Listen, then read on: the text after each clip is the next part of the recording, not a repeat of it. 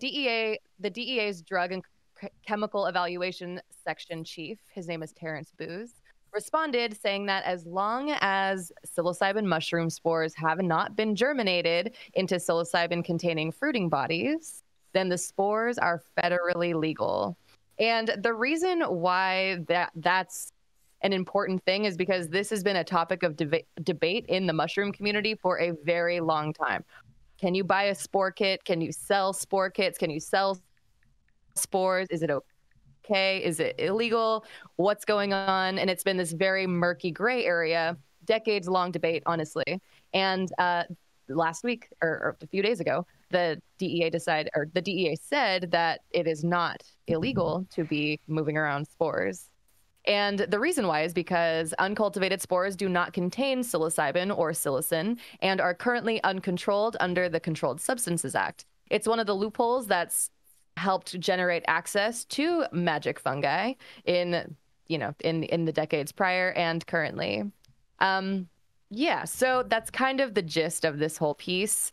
The DEA, the best quote from this story by Marijuana Moment, the best quote is by, what's his name?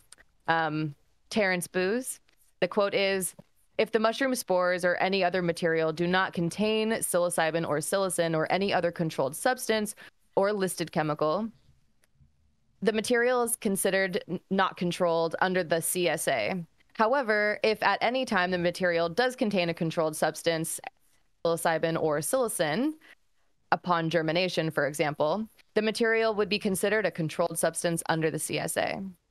So while that's really great, and that kind of opens up a lot of, opportunities for people who sell spore kits to either get on the market or continue pushing on the market, keep in mind, however, that the police still have arrested for utilizing spore kits, but it's possible that that could be connected to whether these spore kits are considered drug paraphernalia and basically how they are marketed. And furthermore, there are states such as California and Georgia and Idaho that currently prohibit psilocybin mushroom spores and like moving them into the state, shipping them, etc. So that creates some issues. But what's also interesting is that this topic actually brings up it actually mirrors the another DEA paradox, which was addressed in a separate earlier letters from this same guy from the DEA. And it's basically whether or not cannabis seeds that produce the plant are legal or they're not legal. And that was like a big issue. It still kind of is in some ways, but basically the seeds that produce the plant are not illegal as long as they do not contain more than 0.3% THC by dry weight. You're able to buy them, sell them, move them, and that's cool. Yeah, that's basically the gist of it. And so the DEA kind of put to rest a huge debate that's been in the community for a very long time between people who love mushrooms, sell mushrooms, move around spore kits, etc. So this is a win for people right here, Mary. If you're selling spores, you're winning right now. Absolutely. This is done.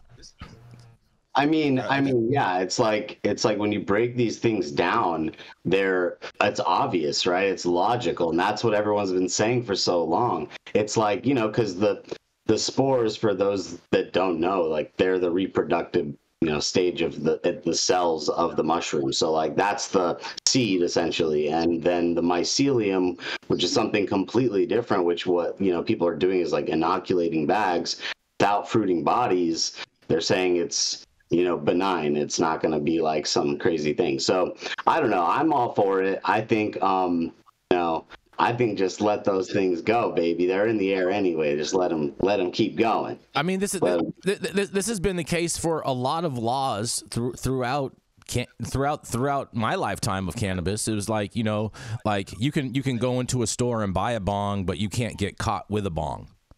Right? Yeah.